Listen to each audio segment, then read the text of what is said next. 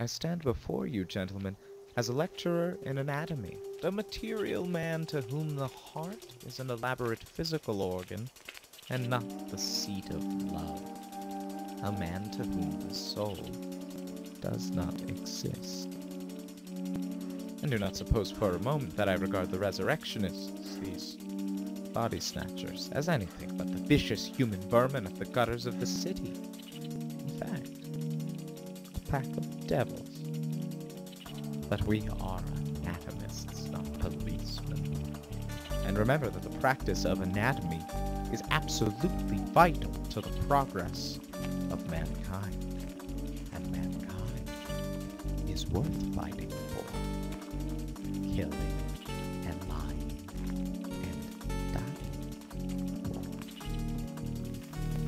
Take him up.